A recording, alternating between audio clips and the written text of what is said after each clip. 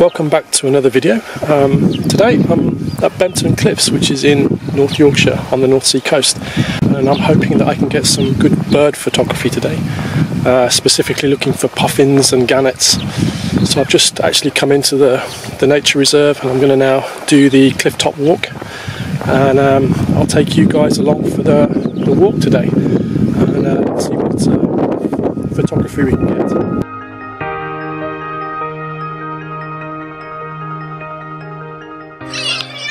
So I'm at the cliff's edge, and already I've got a couple of nice shots of a kestrel, which is just behind me here. It's hunting on the cliff edge. And I'm getting eaten alive by little bugs, which is kind of interesting. And now I'm just trying to get some shots down here on the cliff. Can't quite ID the birds, but I'll take a look. So there's definitely a lot of gannets in flight. I haven't yet seen any puffins. But it's going to be a bit of a challenge just getting an overlook onto these cliff edges to actually get some shots.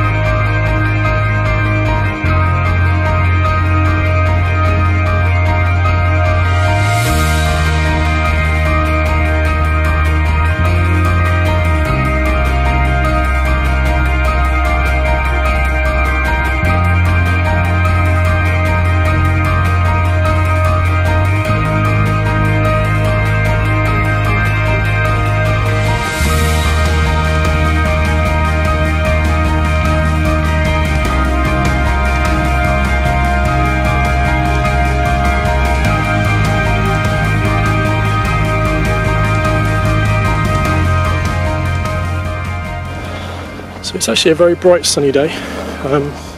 It's very warm, but I put my fleece on rather than my t-shirt. I'm glad I did, because there's a very cool sea breeze. And the other thing is there's a ton of flies and midges all around. I've got them all over me.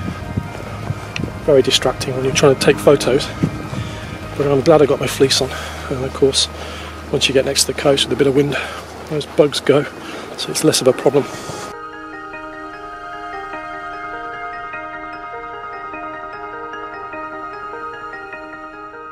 So I'm just still heading south on the coastal path, and there's a lot of activity here at Gannet, so yeah, excuse the flies. They're actually just circling around and then perching on the crevice face, the rock face there. So I'm actually able to just predict their flight paths, pick my shots. I can get some birds that are in flight, I can actually get some birds landing, and yeah, some of them there on the cliff face, and some of their behaviour you can see. Well, you probably can't see the shot there, but they often hover before they land, and they sort of wobble their wings, so it's quite interesting.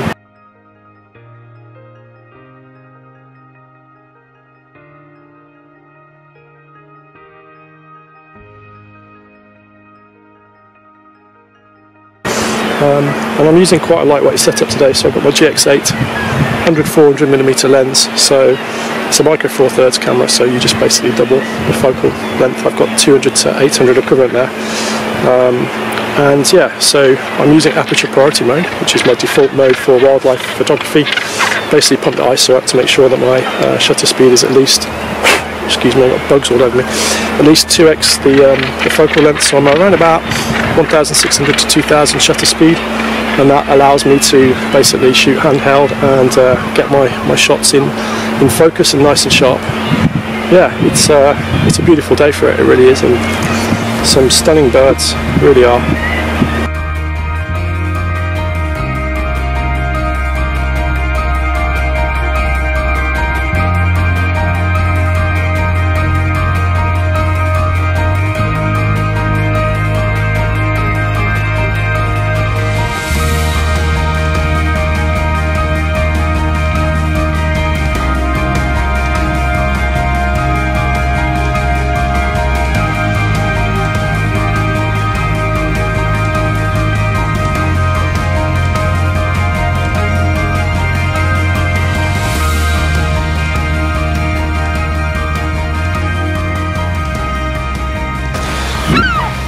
So I've just actually carried on south on the coastal walk, and now I'm in part of the reserve which is a lot more remote.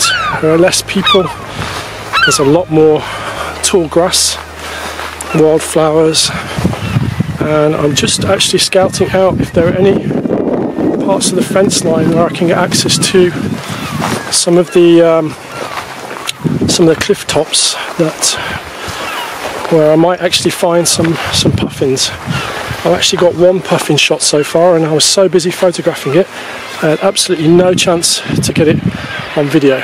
It was a real challenge, because actually just behind me here, this is where the gannets, razorbills and puffins are, and they're about 2 meters below the cliff, so they were drifting and gliding down, and every now and again one would pop up, but you literally had seconds to get a shot.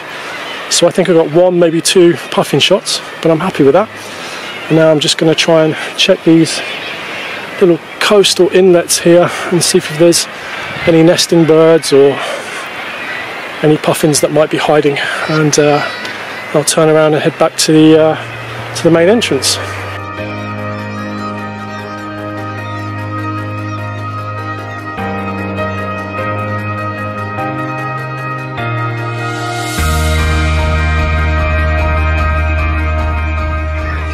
So I'm now at part of the reserve where there's no fence next to cliff top, so to be super careful, because with the long grasses you can't really see where the cliff ends and there's a risk of falling over.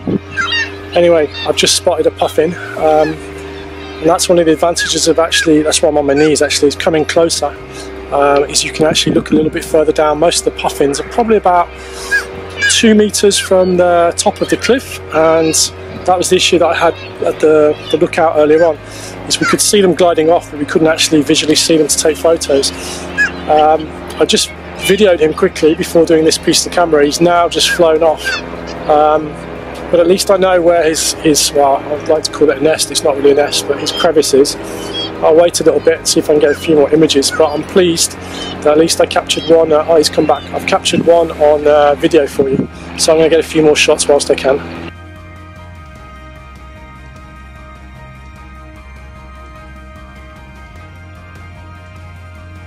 So I've just had some nice puffin encounters back there, so I'm able to get very close to the cliff edge, and by lying down on my stomach, getting close to the ground with my lens, I was able to get some nice shots. A couple of razorbills behind as well, which well, brought some context. So I really wanted some subject separation between the puffins and the razorbills, but this type of photography, you have to take what you're given. You can't always control the subjects and the environment. And as we're on the cliff top, it's very, very difficult to control the subjects and the environment.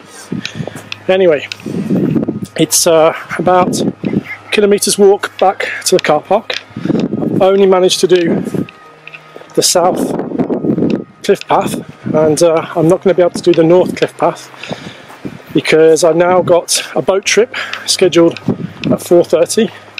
It's just gone 3:20, and as we're in high season summer, I need to get down to Bridlington and park the car, and I'll probably have about 30 minutes rest before getting on the boat, and hopefully getting some sea level images as well. So I'm excited about that, because it gives you the best of both worlds. You've got the cliff top images, and then you actually get to see the cliffs from the sea, so it'll bring a completely different context and environment. So yeah, part 2 of the video coming up.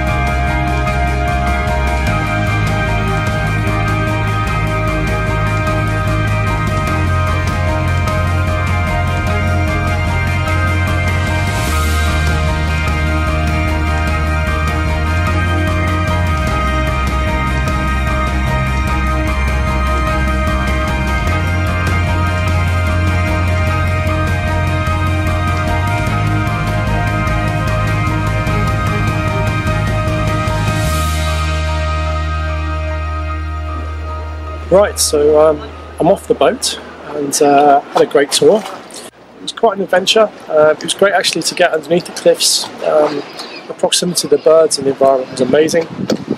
Obviously with a lot of passengers there, I couldn't really do any filming or pieces to camera. So hopefully you'll just get a flavour for what the photographic opportunities were like. So I hope you enjoyed today's video, and yeah, please leave a comment and subscribe to the channel, and check back for more wildlife and landscape videos in the future. Cheers!